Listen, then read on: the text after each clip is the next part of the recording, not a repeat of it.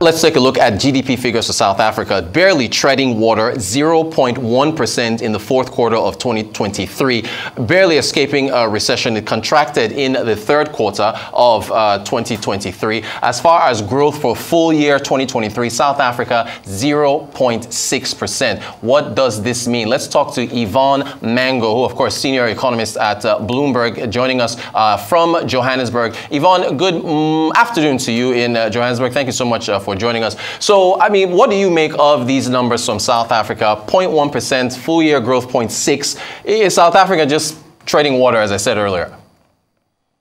Yes, so I guess the good news was that it did escape a recession, but growth was very weak at 0.1%, and that put full-year growth number at 0.7%. That's significantly below the growth number for 2022, which is 1.9%, and lower than the long-term average of 2%. So yes, South Africa is underperforming on the growth front. We've been talking about this all day. In Nigeria, we had our National Assembly suffering an embarrassing blackout that shut down legislative activity for a bit of time yesterday. ESCOM, the blackouts in South Africa, is that still the biggest load shedding? Is that still the biggest drag on growth? Yes, it is. So we've stopped being embarrassed by our power outages, but yes, it is a significant drag. You can imagine the energy-intensive sectors such as mining and manufacturing are the worst affected by the power outages.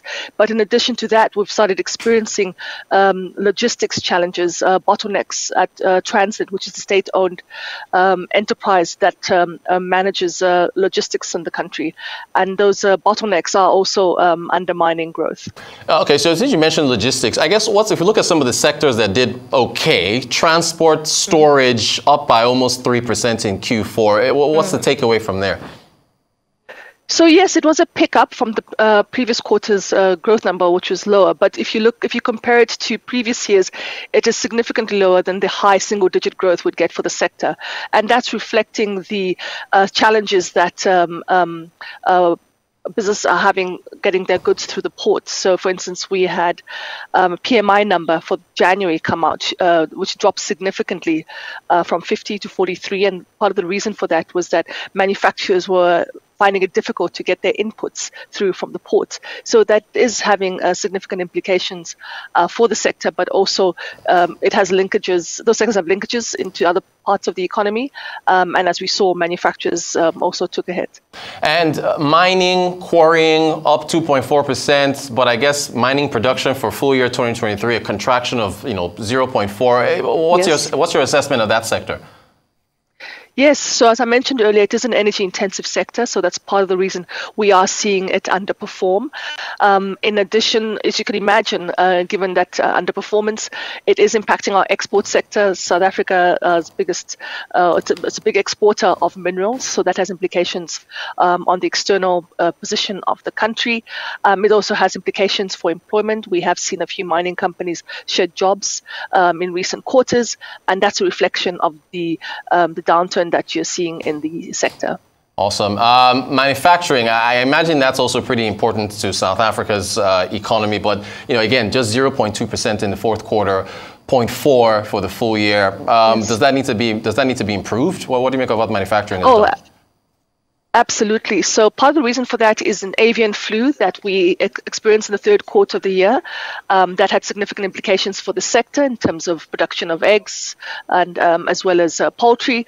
And then, of course, we also had floods in the second half of the year, particularly the third quarter. So that had implications for the agriculture, and the sector did contract for those two final quarters of the year. It does have significant implications not just on the production front, which impacts GDP, but also on inflation. If you look at our inflation number, probably the most stickiest item in terms of inflation is food.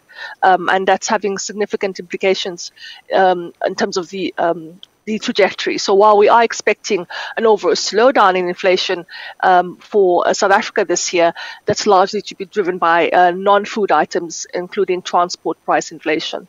Now, retail trade, I guess sales down about 0.1% or so for I think the full year. Is the average South African shopper squeezed? Yes. So I think the figure you're referring to is the trade number in terms of production. That's wholesale and retail trade. Yes, that has been weaker than we've seen previously. What was interesting, though, for the fourth quarter number, which is what was published yesterday, we did see a pickup in retail sales compared, of course, to a very poor third quarter. And I guess that was a seasonal effect, reflecting some festive season-related demand. We saw a pickup, particularly in durable goods demand for that. So that did help lift household consumption from negative territory, which helped, but it's still pretty weak. All right, well, we're just talking about the need to boost Nigeria's domestic tourism in our last segment with the CEO of Transcorp, which is a big conglomerate here. They're big in hospitalities, and I want to ask you about, I guess, income from tourist accommodation for full year 2023 in South Africa, up about, I get 28.4% or so. Does that suggest tourism is still strong?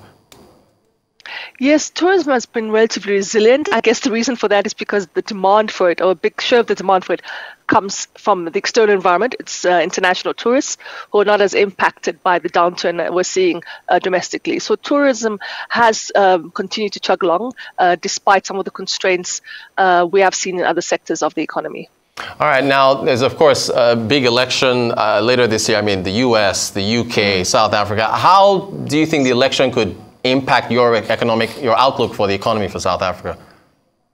So unlike the rest of Africa, economic activity continues to carry on during elections in South Africa. So we don't expect the elections per se to slow economic activity.